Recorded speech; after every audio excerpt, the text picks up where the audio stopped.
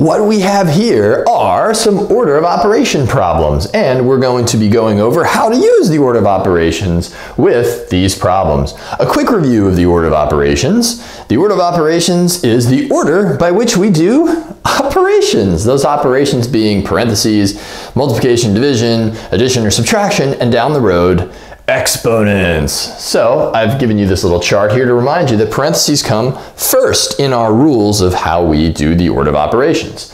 Followed by that, we do multiplication or division, right? So how does that work? Well, if division comes before multiplication going left to right, then we're going to do the division part first. And the same with multiplication if it comes before division going left to right. Then after that, the final level of operations would be addition or subtraction, and it's or because we go left to right again. So if subtraction comes before addition, we do that first, left to right, of course. So let's look at our first problem, 80 divided by 10 plus 13.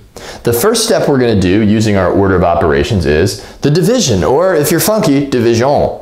So let's take a look at it. We've got 80 divided by 10 plus 13, division first, and I do 80 divided by 10. I'm basically looking at that as a standalone problem. 80 divided by 10 is 8. And then what I tell my students often is, I am a copy machine, which I can't do that robot thing with my hands, so I'm just going to do a strange voice. So you want to become robotic in that any operations that you have yet to do get copied and moved on down the line so that you're not making any silly errors like not copying symbols that have yet to be operated on. What we have left is a pretty simple problem, 8 plus 13, and there's only one operation left, and 8 plus 13 is 21, and that is our answer for that first problem.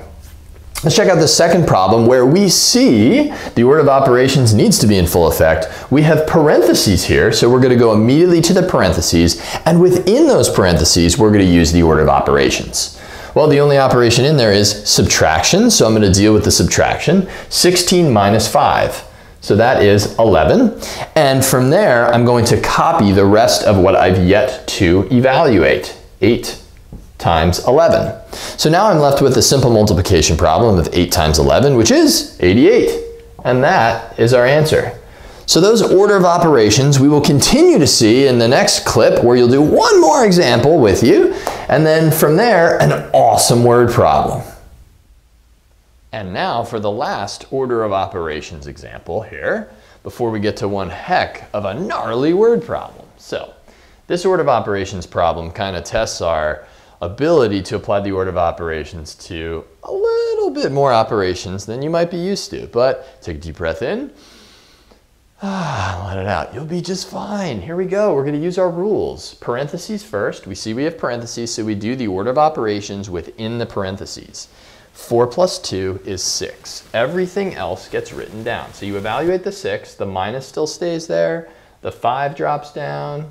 The division sign, everything. You could write it backwards, forwards. It doesn't matter. Remember that you are copying everything that you have yet to operate on. That's it. Now, we work left to right with multiplication or division, seeing that there's no more parentheses or exponents, which again, you won't see until later on in math. 15 times 3, going left to right, multiplication happens first. 15 times 3 is 45. Nice. I don't know why I said it in a funny voice, but I was feeling it. We'll go with it. Okay. Now we still have division, which we know comes before addition or subtraction. 45 divided by 5 is 9er. Or just 9, as most normal people would say. So you get 9. Then you have one more operation left, 9 minus 6, which is 3.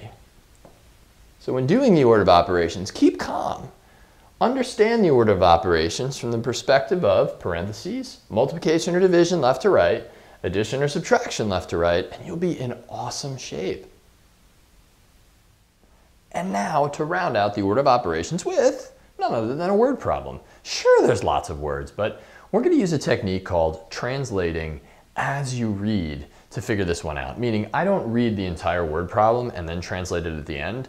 I translate as I read the problem into math expressions so that by the time I get to the end of the word problem, I very often can solve what is being asked without having to read this problem several different times. So this says, You buy $12 movie tickets for you and 5 friends. So right away, I stop there and think, me and 5 friends order movie tickets. So that's 6 total people at $12 each. So that's going to be 6 times $12, along with 3 popcorns costing $4 each. Okay, so that's 3 popcorns at $4 each. So that's going to be, in addition to the money we spent here, 3 popcorns at $4 each.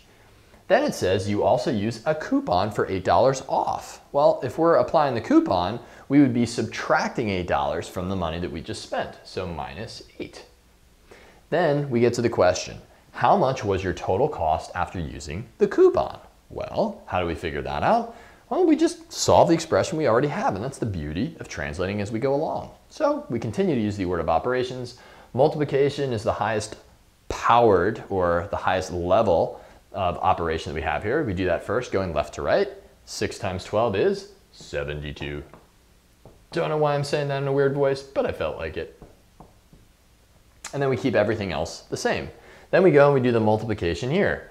So it's going to be 72 plus 12, keep everything else the same, to minus 8. Now we do addition and then subtraction, because looking left to right, we have addition followed by subtraction. So that's going to be 84 minus 8. And let's see what 84 minus 8 is going to give us. Well, 84 minus 8 is going to give us 76.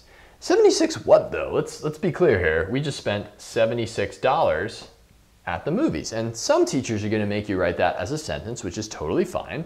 So you would say the total cost after using the coupon is $76. So a little order of operations word problem, a little practice of translating the information given to you in a word problem. I had fun doing it with you. I hope you had fun coming along with this order of operations ride. See you next time.